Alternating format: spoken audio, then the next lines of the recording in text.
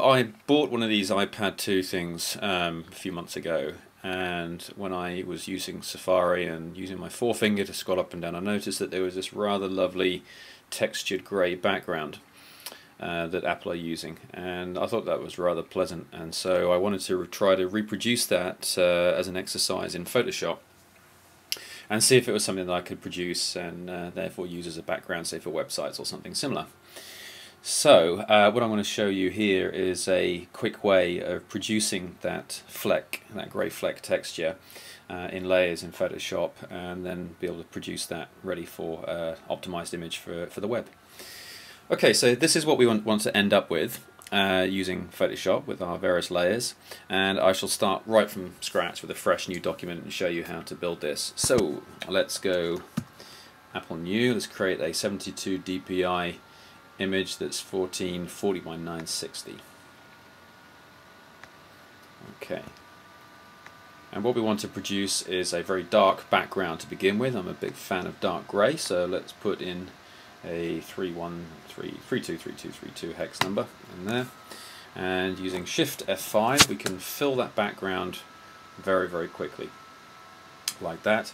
And now what we want to produce is a layer on top of that, and fill that one with white. Same again, Shift F5 rapidly fills that with white. And our layers at the moment here are all opacity of 100%, so we'll work on the one that's at the top.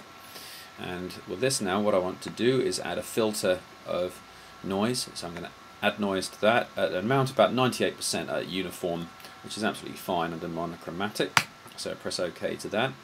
Now we want to duplicate this layer, and there's a couple of ways we can do that. We've got the layer selected right now, and I can do Apple J, and you can see it just reproduces that really quickly.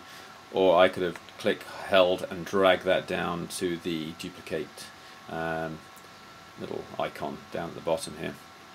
Okay, which is for creating a new layer, but we can create a new layer from another layer. So we've now got two white layers with noise. And to get that lovely texture, we need to be able to add another filter, which is the motion blur. We need to be able to get a vertical and horizontal blur going on. That's just why we've got two layers. So let me hide the top layer. We're now looking at the middle layer here.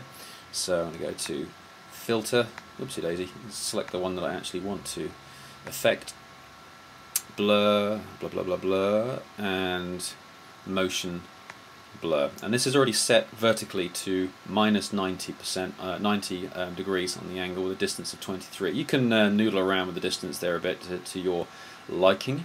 So I'm going to OK that, bring back in my top layer and select it this time, filter, blur, motion blur, rather than minus 90, because we don't want to just copy the same one. This time we're going to put in the value of 0, so we've got our vertical and horizontal.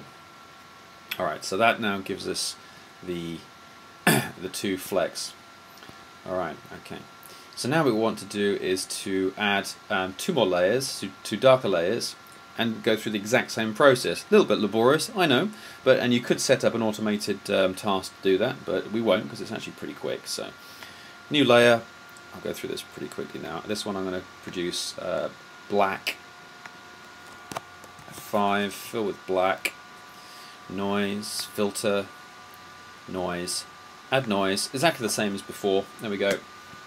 Once again, all together now, reproduce the layer is, that's right, Apple J. And with that one I'm going to go filter, blur, motion blur.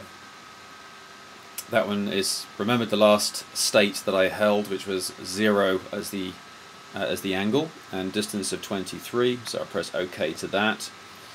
Turn that one off because I want to see the layer underneath. Filter, blur, motion blur, back to, let's set that back to minus 90, gives us our vertical, and I'm happy with that.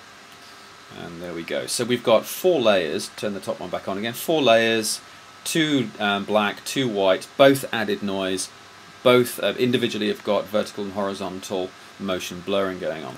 Now to get that interwoven feel across the whole of the texture, we're going to go through each one of our layers and on the fill part of our layers palette is bring down that percentage from 100 down to let's say 25.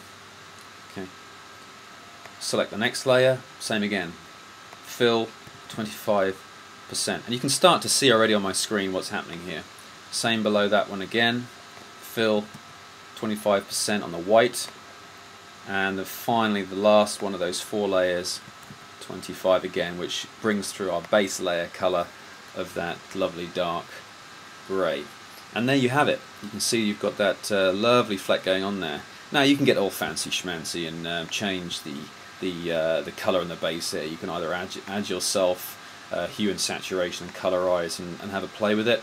And something else which is kind of popular I've seen as web backgrounds is to, let me create another layer, and you get a white, go to my brush, so I've got a nice large, and there we go, nice large diameter on our brush, and just one hit in the middle there gives us that lovely highlight.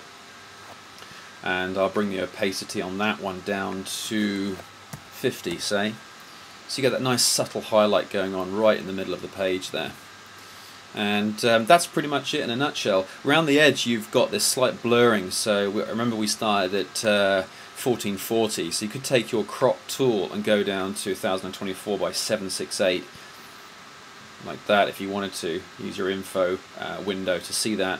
Okay, and you could crop that down so you get that nice crisp edge. Okay, I'm not going to do that.